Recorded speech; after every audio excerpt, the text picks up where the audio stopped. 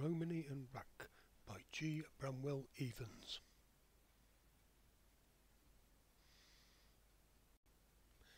Give me the clear blue sky over my head and the green turf beneath my feet, a winding road before me, and then to thinking.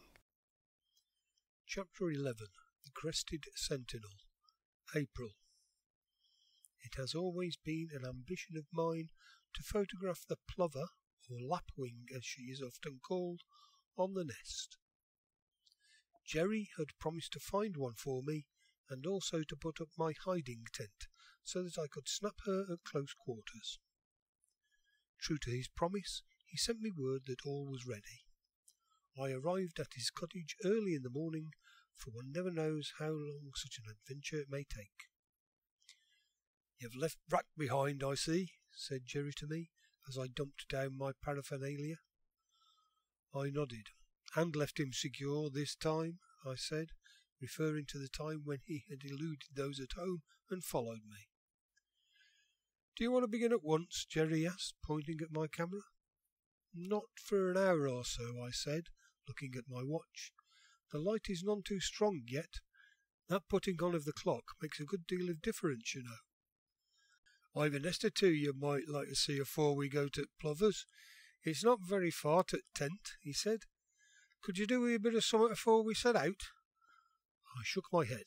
"I've had a good breakfast, thank you," I replied, "and I've a pocketful of fruit that will see me through the day." Jerry grinned. "You're not grown very fat on them, I reckon. Howsomever, every man to his fancy." When we reached a beck which feeds the river, he took me to a small bridge. On the buttress was a large domed nest built of bents and moss. As I went nearer to it, a black bird, with a splash of white on its breast, dropped out of it, and uttering a cry of zit, zit, winged its way with quick mechanical strokes further up the river. "Dipper!" I cried to Jerry, and putting my hand in the nest I felt 5 eggs. I lifted one out very carefully and saw that it was pure white. "No good decorating a thing you can't see," was Jerry's comment, and I knew that he was alluding to the fact that the eggs lay in darkness and were screened from view by its arched roof. "Yon bird," said the poacher, "has built them there for years. I reckon it's the ancestral home of them dippers and those that has gone afore 'em. Last year it was almost in the same place, and just as I got up to it, out popped youngsters and flopped right down in water." "Did they swim?" I asked. Jerry shook his head. "They did more than that," he said. "The little beggars flopped down in water and walked on bottom of the stream and came out on t'other side." I think I must have looked incredulous, for he continued, "I wouldn't have believed it myself if I hadn't seen it with my own eyes. Of course I've seen Odins do it scores of times, but fancy them young uns having it in them to start with. That's why the nest is always built above water, I reckon," he added. "But it isn't always built above the water," I said. Putting my hand in my pocket, I showed him a photograph I had taken a few days previously. As Jerry scrutinized it, I continued, "I was visiting a friend whose house is built by the beckside.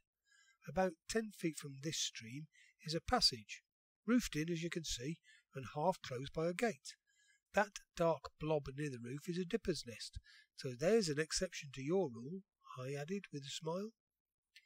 "It only goes to prove that birds is as queer as folk," said Jerry, handing me back my snapshot.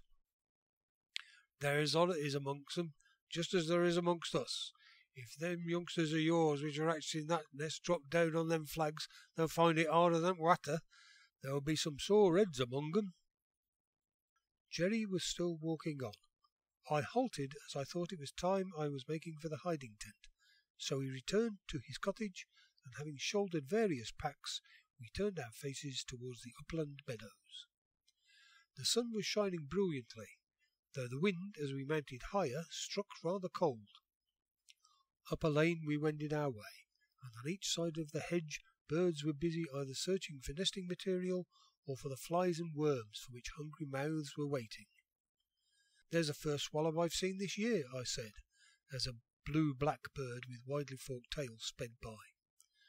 Turn your money over for good luck then, said Jerry. Some folks take it out and spit on it as well, though I don't know what good that does. As we turned a corner we heard the familiar cry of the plover, and a moment later the bird was flying overhead. There's the sentinel, you see, said my companion. For sight and hearing I reckon them lapwings will take a lot of beating. He's sending down message to her on the nest, telling her whether she's got to sit tight or else to hop it. Then we entered the field and saw in the distance the rough sacking hiding tent that stood near to the nest. As we walked along, careful not to tread on any other eggs which might have been nestling on the ground, I noticed quite a lot of holes which looked to me either like nests ready for eggs or deserted ones. I pointed these out to Jerry. Them are scrapes made by the cock. He's making sometimes half a dozen or so that when he's found his partner he can offer her a choice, and all with vacant possession, said he. It's a wonder to me, I said, as we neared the tent, that those sheep and lambs don't walk through the nests and break all the eggs. Jerry stood still for a moment. They do break a goodish few, he said, but I'll tell you what I once saw. I was sitting down by edge, and in the field in front of me there were some plovers' nests. I could see the birds dozing quietly on them. Round about were a few sheep nibbling, one I saw getting closer and closer to one of the nests. I thought that in a minute she's going to put her foot on the sitting bird, but just as she come up to it the plover pecked her on the tip of her nose. Jerry laughed at the recollection of it. I never saw a more surprised old ewe in all my life. She turned tail and skedaddled down the field as though old Nick were at her. I reckon she'll be more careful when she's walking in future. I've often wondered whether sheep and cattle learn to give a sitting bird a wide berth, especially a plover, for she's plucky enough to tackle a wild elephant. At last I was safely housed in my small tent. Camera, plates, changing bag, lenses, and my 6-foot self were coiled up in 3-foot square. For a few hours I had to be a tabloid. As Jerry walked away, he called out, "Good luck to you!" and I knew that as he retreated, the 2 birds before whose nest I had camped would be watching him from some concealed position. 3/4 of an hour passed, and I whiled away the time of waiting by peeping through tiny spy-holes and listening to the sounds round about me. Over in the next field I could see a primary department of lambs. They were playing King of the Castle. Each member of the little group mounted onto a small knoll of green grass, and his other playmates then tried to butt him off his exalted position. Farther down the field I could see that another peewit was settling comfortably down on her eggs. As Jerry and I had passed this nest, I had put my head down and could distinctly hear the little birds cheeping inside, so the mother bird was anxious for them to break the shell. That was why she had returned as quickly as possible. As an accompaniment I could hear blackbirds and thrushes challenging one another in song. From the hedge came the full-throated stanzas of the wren. Then the dunnock added his quick snatch of melody, as though he were anxious to sing the same verse as often as possible. Above me the lark was trilling as if he were inviting earth-bound mortals to come up into the blue and see how wonderful the world looked from such eminence. When I next looked at the nest in front of me, I found that the mother bird had stolen quietly onto it, and was gazing intently at the big eye of the lens which poked itself through the front square of my sacking. Before I clicked the shutter and took her photograph, I gave her a chance to settle down. I then examined her carefully. What a poor description it is to describe her as black and white. On her wings is the sheen of the rainbow. Purple, blue, green give place to one another as varied shafts of light play upon them. Even her dark tail feathers are embellished with a streak of chestnut.